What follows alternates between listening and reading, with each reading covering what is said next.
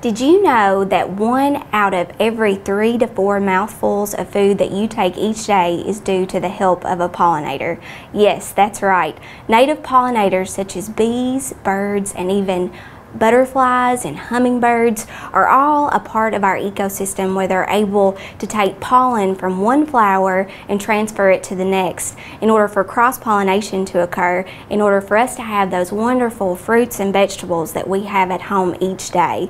So pollinators are important for the production of many flowering plants that we're able to have apples and blueberries, even cucumbers, pumpkins, and even a lot of our squashes coming in this summer. And just to show you how important native pollinators are to our environment, a Cornell University study showed that crops pollinated by honeybees and other insect pollinators contributed to over $29 billion to the farm income in just 2010. Man, that's such a big number for a small insect like our bees and butterflies and even hummingbirds.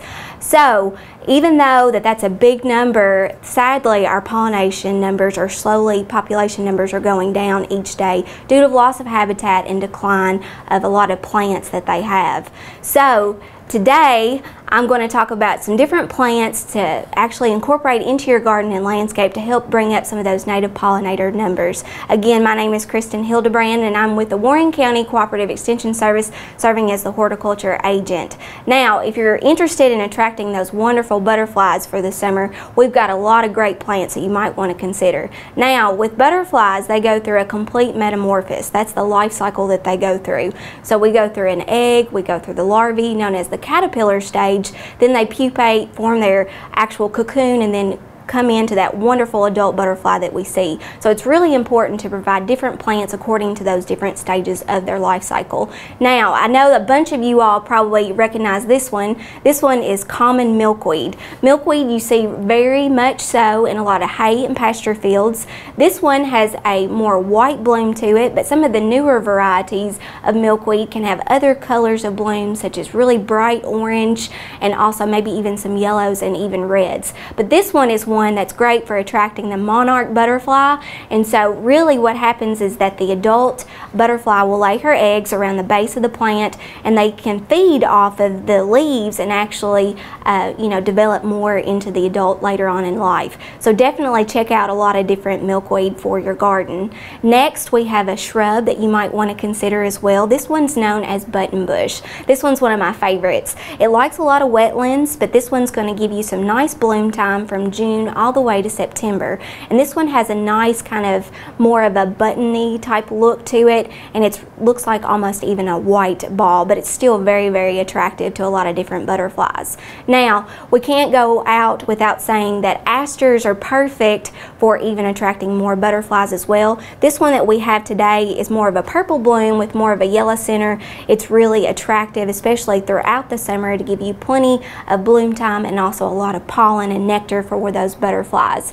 Another one that we have that's also purple in color is our blazing star, or known scientifically as liatris. This one's going to get really tall, so you might want to stake it in your garden just to help support the blooms, but again, it's really, really nice, and it's able for those butterflies to kind of feel around with their feet in order for it to take up some of their nectar. So liatris, not only you can have liatris in the garden, but you might even want to consider purple coneflower. This one's really interesting in the fact that it is native to Kentucky, and so when you're looking at different plants for attracting butterflies, you might want to look more to the native plants. This one is again purple in color, so whenever you're looking at different plants, you definitely want to make sure that you plant masses of colors, so that way that those pollinators are able to see that really easily, and again, they don't have to go very, very far to get the pollen and nectar that they need to kind of soup up.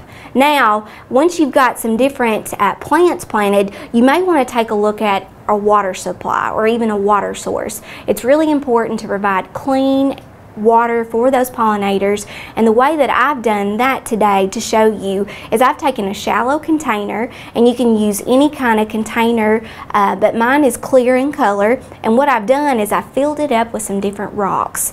And so after you fill it up with rocks, fill it just a little bit with water, and then provide it around some of your plants, and that way they've got a source for clean drinking water, and again the rocks just help them from not drowning in that. So definitely put that next to some of your plants. And not only if you are enjoying butterflies in your garden, you can't forget about our wonderful hummingbirds.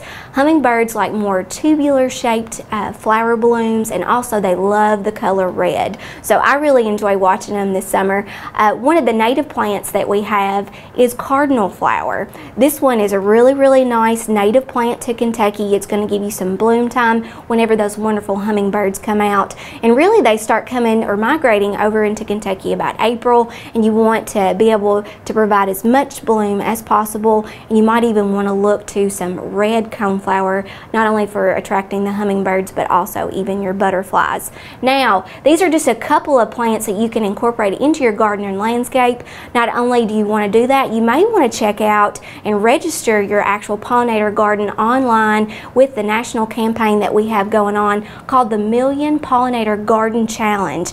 And again, this is just a challenge that they have that's national wide. All you have to do is just register your pollinator garden online by visiting millionpollinatorgarden.org, and again you'll be considered in that national garden campaign to help bring up our native pollinators. So these are just some plants that you might want to look at. Not only do you want to look at plants, you might want to pick up a couple of seed packets on attracting more native pollinators to your garden. And I believe Janet Turley, our 4-H agent, is going to talk to you a little bit about involving the kids with starting seeds at home, maybe even taking a look at some pollinator seed packets. And if you'd like more information about attracting maybe hummingbirds or butterflies to your garden, stop by your local Cooperative Extension Service and pick up our publications on attracting butterflies and hummingbirds to your garden. Again, my name is Kristin Hildabrand with the Warren County Cooperative Extension Service as the horticulture agent, and we want to wish you a happy gardening season this 2017.